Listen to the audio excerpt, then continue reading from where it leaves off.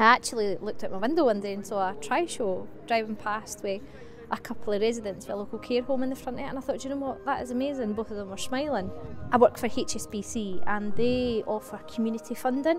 I got my gran out in the trishaw. She said ever since I felt like I won the lottery that day, it was just the best thing. I mean, it was a particular privilege today to be here to launch the one that was funded by HSBC, thanks to Debbie here, and to be naming it after our gran. For us it was a really moving moment today. It's a joy when stories like that do take place, and they take place with this project all the time because it's such a heartwarming project for everybody to take part in and enjoy the service that it provides.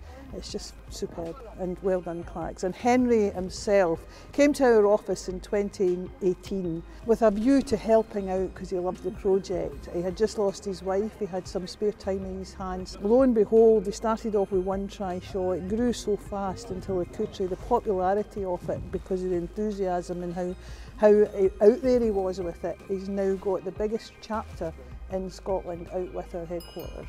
So hats off to Henry and you guys for helping. I'm Henry Gill. You'll see the day, you'll see when the person who got us the funding for this one, Debbie Finlay, she's coming today. We've named the trike that's got the third one, we've named it Margaret after her granny. She says that she thought she'd won the lottery when she'd done it, like, you know. And you see it every time you go out, you take them. And we take them back to the care home, they jump at we've got to hoist them in.